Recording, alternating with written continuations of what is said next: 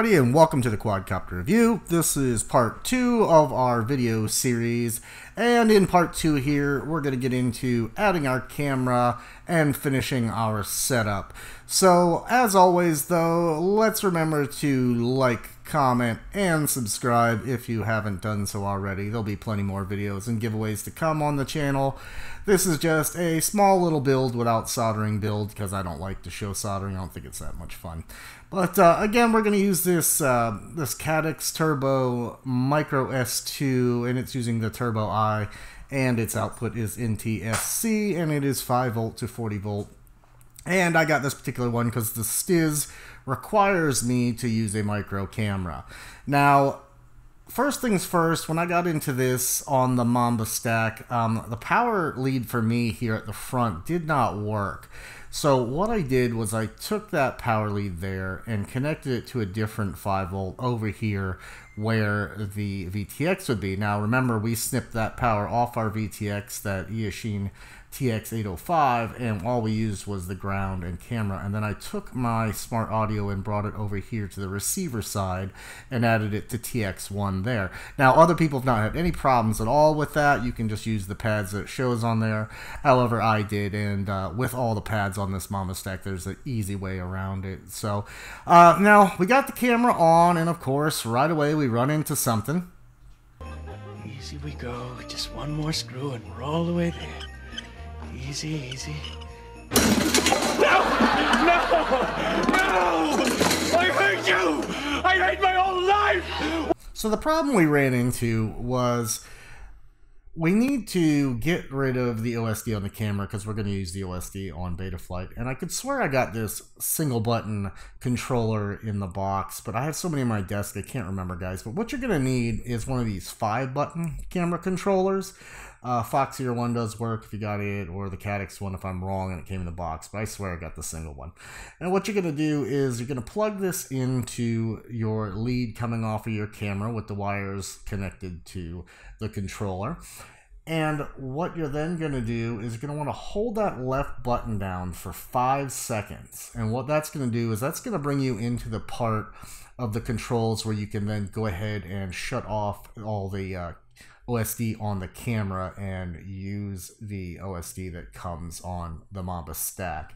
Like I said, usually it's pretty much in an obvious spot, but on this one you had to do it a goofy way, and holding that single stick to the left did not work for me.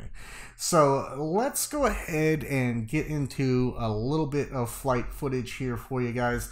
Now, I took it out to, this field's kind of boring as hell, but they're tearing everything out around me. This is one of the highest growing counties in the state of Florida, so we're losing land left and right. So this particular field has about 1 tree in it and some palms, and that's about it.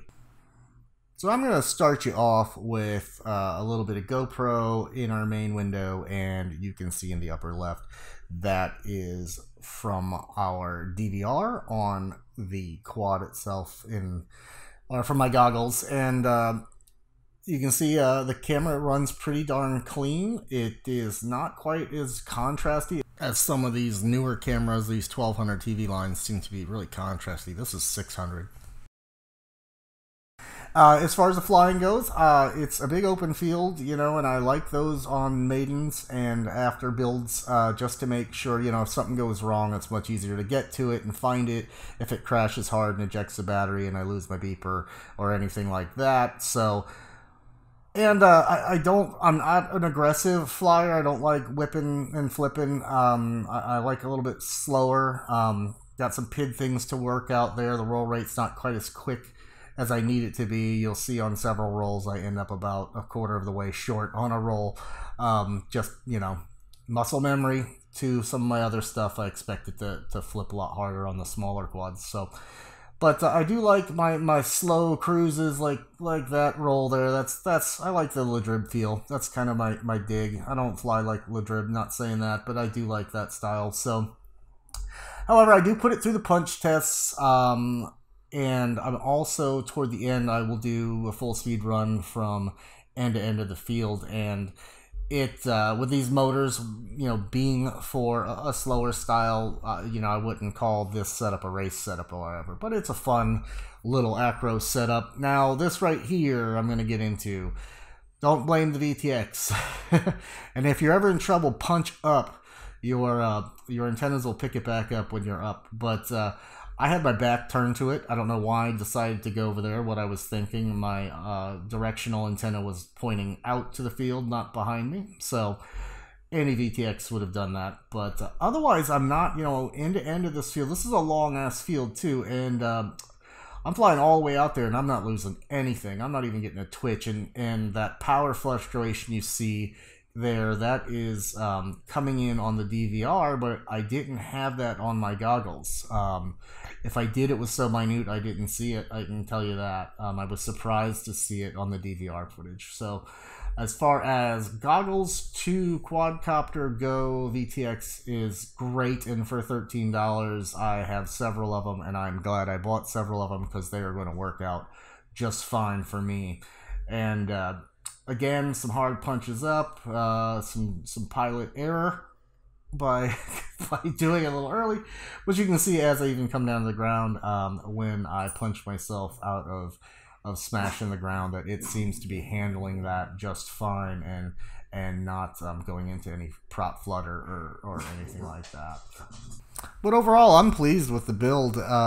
It's not, my game isn't a lot of 5-inch. I have done it, can do it. I don't have a lot of space to do it in anymore, which is why the channel's gone a little bit to the smaller ones, but I'm not afraid to put things together and show you guys. Again, this was T40 motors, the Mamba stack, the 405 stack. It was the ESC TX805, the Cadex Micro S2, and, you know, some printed parts over at Pandemic FTV, my little place for printing parts.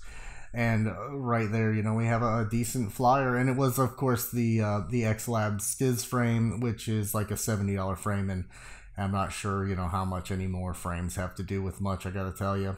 Any frame seems to as long as you got good parts, seems to run well. But one last thought for you guys, in case you're wondering, I am running Florian batteries.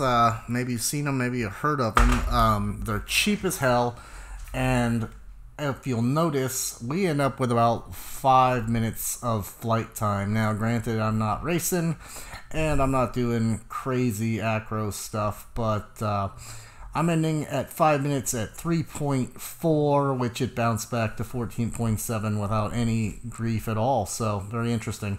So, don't forget, guys, to like, subscribe, and, you know, tell your friends about the channel. Happy flying.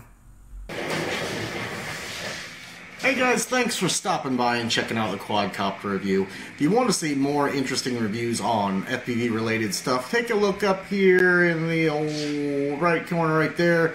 You'll find links to all the rest of my reviews. If you want to get in on some of the best giveaways on YouTube, look over here. Don't forget to subscribe right here on my chin. And if you want to check out my flying only videos separated from the review channel, check that out right here. Thanks for coming. Don't forget to subscribe, and happy flying.